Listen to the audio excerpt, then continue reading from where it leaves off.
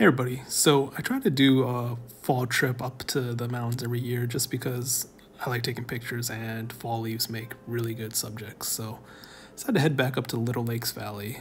I know I go there every year, but it's one of the more scenic hikes in the Sierra Nevadas, and it's actually pretty easy. So if you're trying to find an easy hike to take people, I highly recommend this one. Although there's already a ton of people that go there, so don't expect it to be peace and quiet, to be honest.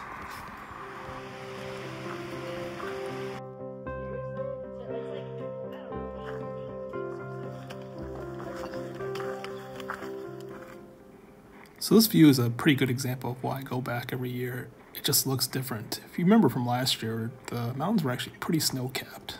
This year it looked fairly dry, and that's because the winter just wasn't that intense this year.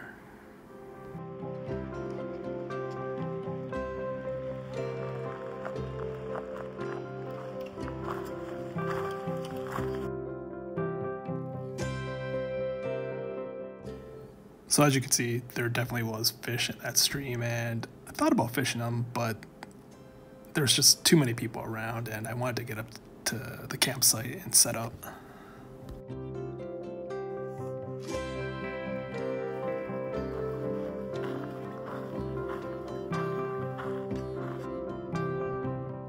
So if you watch my older videos, you'll know this is Box Lake, and I like camping around that lake.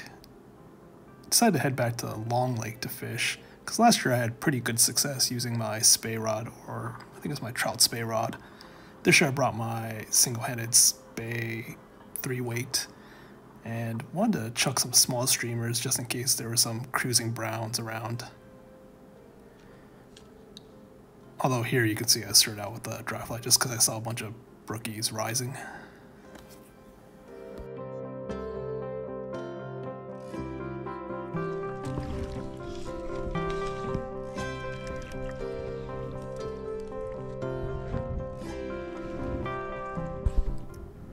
So I actually fished pretty hard and didn't get much more action. I might have caught one more that I didn't film, so I decided to switch to my Tenkara rod.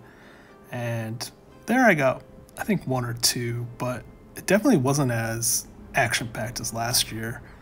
So I decided to head back towards Box Lake and fish the creek. This fish actually turned out to be the fish of the trip just because it was like in full spawning colors, and it was probably the biggest one I caught, at least in this creek it was. Not sure about in the lake.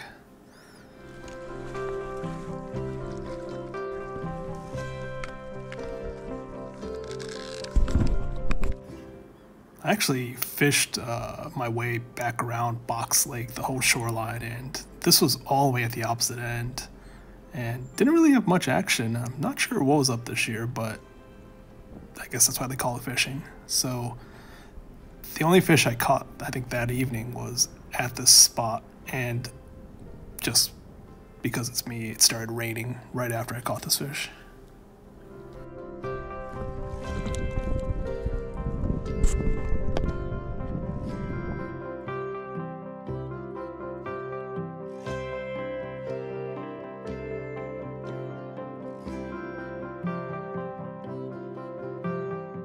So next morning I decided to play around with the time-lapse feature of my cell phone, just plopped it on a tree and pointed at the mountains. Turned out pretty good, I thought.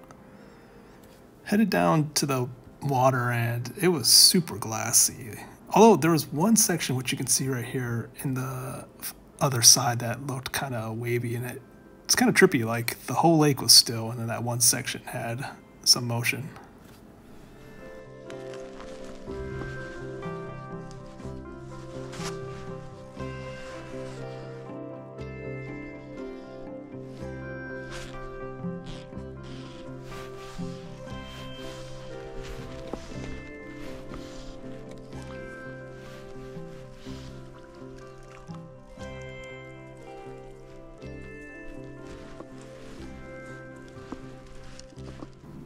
So after a while of spey casting, I went back to single-handed fly casting, and I think this was a dry dropper.